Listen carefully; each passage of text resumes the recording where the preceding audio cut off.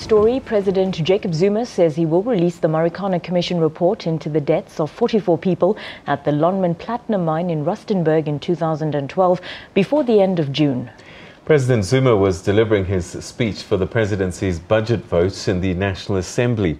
He said he's consulted with Judge Ian Farlam after receiving the report. Judge Farlam chaired the commission, and President Zuma says that he wants to properly consider this report.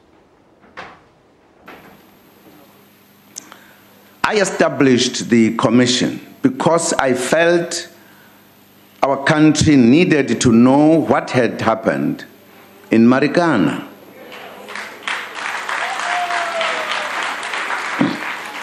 Where more than 40 people lost their lives. I know and appreciate the anxiety of those who are affected.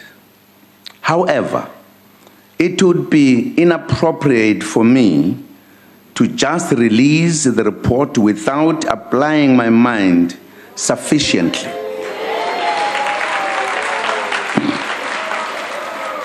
The report will be released before the end of next month. A new way of measuring